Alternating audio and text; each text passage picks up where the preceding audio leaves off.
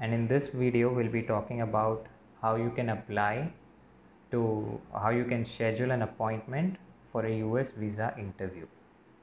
So this is a general process that takes place that every candidate for a US visa will be interviewed beforehand. So in order to apply, as usual, you first open the browser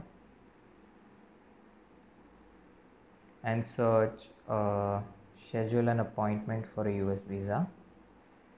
So as you search schedule an appointment for a US visa, the first result will be apply for a US visa, schedule my appointment under this website ustraveldocs.com. Just one second. And what you need to do is you just click on the first result, ustraveldocs.com, schedule my appointment, and this is the page you'll be getting. From here you scroll down, and under more actions there are two options: schedule an appointment and change your appointment. If you've already made an appointment and would like to change the date, this is what you click on.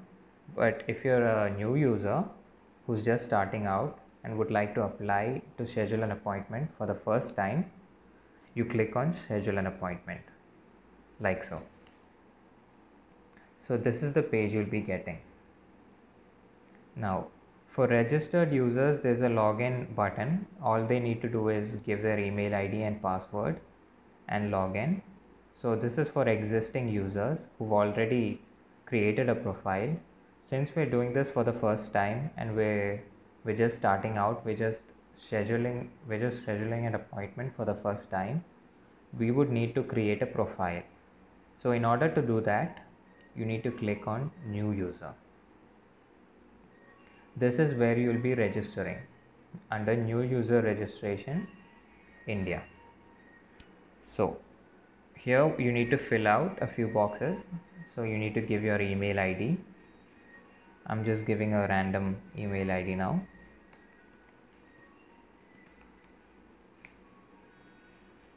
Just for the purpose of this video.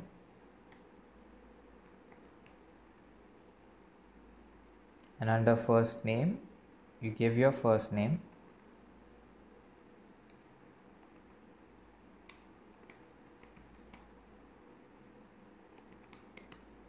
And just make sure that the first name and last name exactly correctly match that as of your passport, that is as it is in your passport, which is to say that your first name and last name should be spelled exactly as it is in your passport.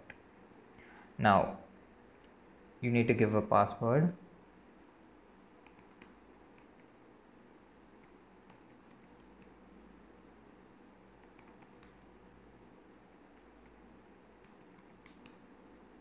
Make sure you tick this box, I have read and understood the privacy policy, and type in the captcha code, which it's a bit hard to read. I think it's LCYOV, and click submit.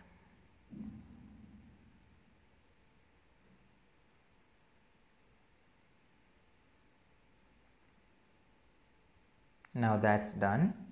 You've created a profile. This is your profile number. Make sure that you remember what email ID you gave, and you make sure that you note down the password that you gave for this ID in order to, suppose that you need to log in again to reschedule the appointment or just check if a more convenient date is available. For such purposes, you will be needing to log in again. So make sure that you note down what email ID and what password you gave. Otherwise, you'll have to do this process all over again. And since there's payment involved, you need to be pretty cautious about what ID and password you're giving. So just make sure that you save the email ID and password. Now, first things first. Since it's a new application, you click on new application or schedule appointment. the first thing they'll be asking is visa type. So since normally we'll be applying for a non-immigrant visa, I'm going to click non-immigrant visa and hit continue. It's pretty simple, the form. There's nothing much complicated about it. So the next thing they'll be asking you is to select your country and state of residence. So since we're applying from India, which part of India are you residing in? That would be what you need to click on here. So I'm just gonna go with India, Kerala. So as you can see, once I hit continue, I'll be given a list of languages I can choose for the interview. Now this is different for each state. So since I clicked on India, Kerala, I get a variety of options such as Hindi, Kannada, Malayalam, Tamil, Telugu, Urdu, English. Now the post is Chennai. So the closest post for a person living in Kerala is Chennai. And these are the language choices that they could choose from. Now, if you had given India, Maharashtra, if you're living in India, Maharashtra, in Mumbai, and you click India, Maharashtra, the choices of languages you get here would be Hindi, Marathi, and English. So, based on where you're staying, these choices will change. So, all you need to do is make sure that you click on a language that you're most comfortable talking in. The language you're most comfortable communicating in, that's the language you need to pick out from here. Now we just hit continue. So the post that they're given is the most convenient one to where you're staying. Since I gave India, Kerala, I got Chennai, which is closest. Now the next step is to select a visa category that applies to you. Since most of us are just tourists or going for business purposes, this is the most normal option, visa category. So I'm just going to click on that. Based on what your purpose is, if you're a student or an exchange visitor, you need to mention that. You need to make sure you mention that. Now continue. Select visa class. Visitor visas for business and pleasure. So under this, there are visitors for business, visitors for business and pleasure, and visitors for pleasure of medical treatment. So I'm just going to go with B1, B2, visitor for business and pleasure, and I'm going to click on continue.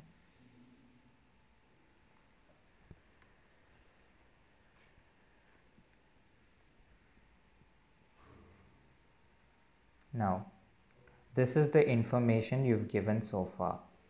Just make sure that all the selected information that they've given here is correct before you continue. So, now they've given us an available appointment. The first available appointment is Monday, February 22, February 22, 2021. So, now if you're comfortable with that, with this appointment date, if this is most convenient for you and you have no problem with it, then you can just continue and move on.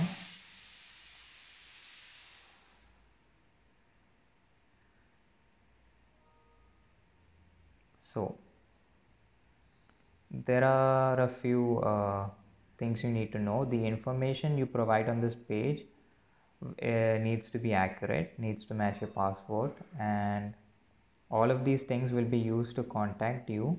So make sure that the information you provide is completely accurate. Now they'll be asking for passport details. So you need to give your passport number. I'm just going to give a random number here for the purpose of this video. The passport issuance date, the passport expiration date, my date of birth, nationality, and you need to mention gender here, and DS160 confirmation number.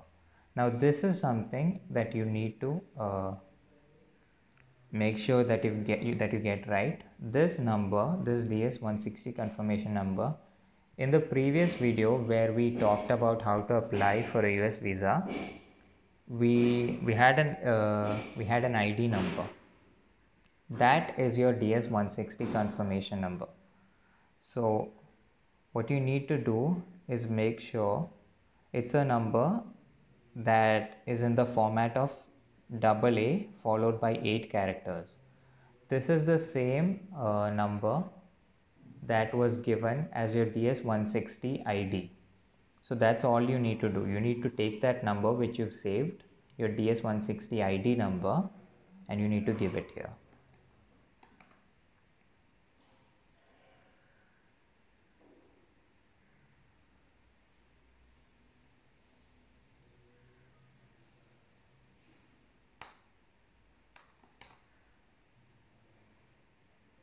Now you need to provide a phone number to contact you,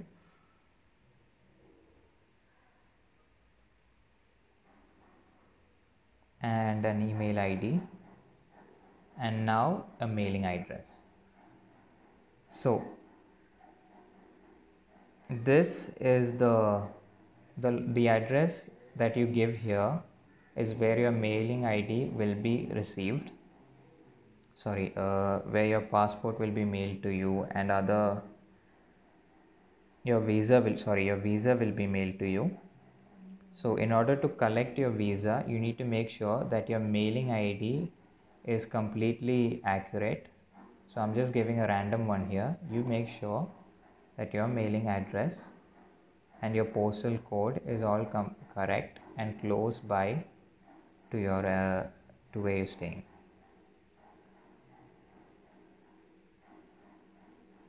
So this is the mailing address to which your passport, the close to this mailing address, your visa will be mailed. I'm just going to click on continue here. So in order to make that a bit more clear, your mailing address, the address that you give, and there's a location that might be close to your mailing address, and that's where your visa will be delivered. So in order to collect your visa, you need to give a mailing address that's completely accurate to where you're staying. Okay.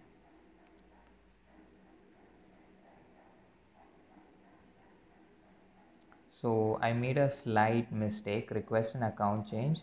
So my personal details match the profile which already exists in our database. Okay. So what happened here is, since I was giving a random passport number, I actually used the same passport number. So I'm just going to cancel that. Your personal details match that.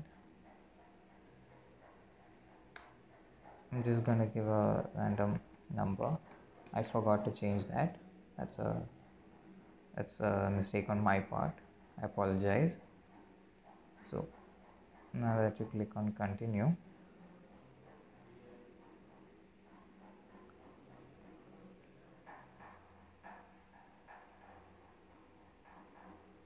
now if you have any dependents who are applying for a visa along with you, you need to add them. So you can add them by name, or since I'm just traveling alone, I'm just gonna skip on this part. But if you have someone who's also applying for the visa along with you, you need to mention that. Now specify documentation delivery. You can check whether your visa is ready to be collected using only your passport number on the status tracker. Using your passport number which you've given, you can check whether your visa is ready to be collected. So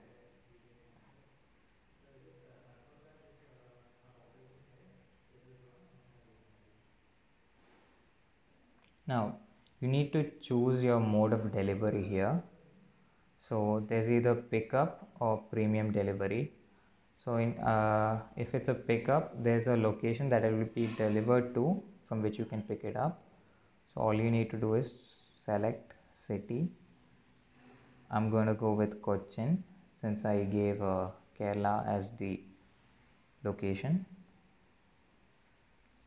Now this is the closest location from which I can pick up my visa. So this is where it's going to be delivered. Based on what location you give here, what city you give here, you will get a location where you can pick up your visa. And this is my location, Kochi Coastal Chambers, first floor, opposite Mercy Hotel. So I'm just going to tick on that and continue. This is where I need to pick up my visa from. Now, this is where you need to pay. Now, one thing I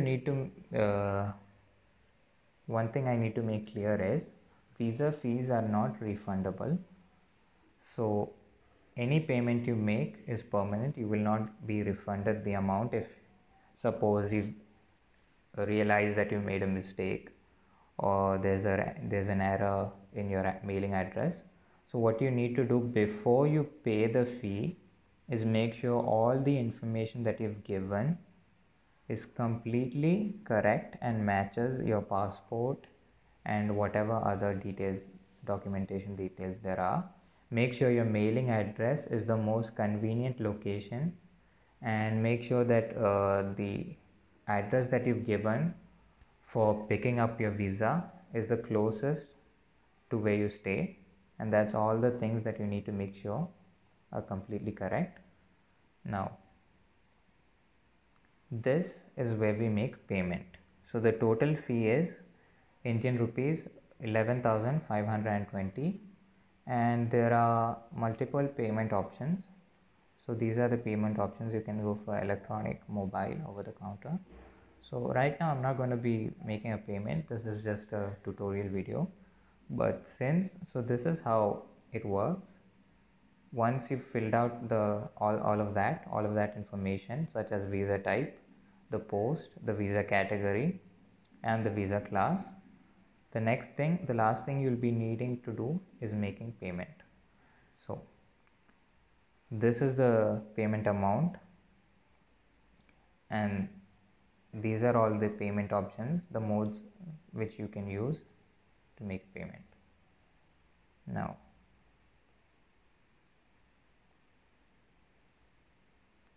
before you enter the receipt number, ensure that the passport biodata and DS-160 information, which is your application ID that you've previously given when you applied for the US visa, both of those things match the US Travel Docs profile. What you need to make sure is that there are no discrepancies or errors in the profile, the passport information or DS-160 information. Now, if there are any errors, as we've mentioned before, I can't stress how important this is. The MRV fees are not refundable and they are non-transferable, which means if you realize that there is an error, then you can't change that. You will have to make a new profile and pay the MRV fee all over again. Your MRV fees won't be refundable in case you find an error or any discrepancies in your profile or passport information that you've given. So make sure that first, before you make a payment, that all your information is correct, and most importantly, this is what they've given. First available appointment is Monday, February 2021, February 22, 2021. So this is the closest date in which you can make the appointment, schedule the appointment. So the post will be Chennai. Now, once you've done this, once you've made the payment, you will be given a box will open here, a pop-up box, which you need to confirm in order to use a receipt number. So basically, since we haven't made a payment yet, I can't show you exactly how that's going to work, but basically what happens is once you've made the payment, a window will open here. You can click on this again like around 24 to 48 hours later. Once you click on this, you'll be able to add your receipt number using an existing receipt, and you'll be allowed to continue like so.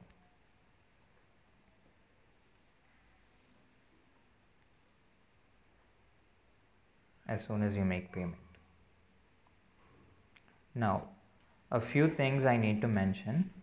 If you're not comfortable with this date, such as the first available appointment date that they're giving, and you'd like for this to change and you'd like to wait until a better appointment date is given, then that's completely fine.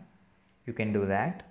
So just what you need to do is make sure that you don't make a payment unless and until you're completely satisfied with the appointment date, and you will be allowed to reschedule the appointment date at least 2 times.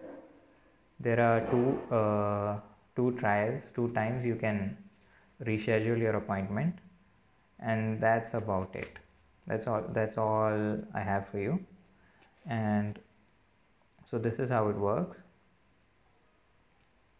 Visa type, post, visa category, visa class, and first available appointment date. And once you've done all of that and you've given all the information, all you need to do next is make the payment. You can log out of this session and wait for a better appointment date until it's available in case you want to. So this is all the information we've provided, and the post of interview we are given is Chennai based on where you're staying.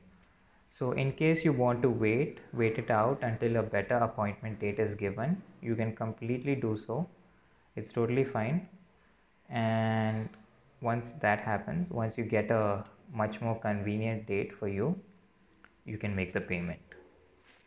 Now again, I'd like to stress the fact that all MRV fees are non-refundable. So make sure that all the information you've given is accurate and the appointment date is most convenient for you. That's it. Thank you for watching.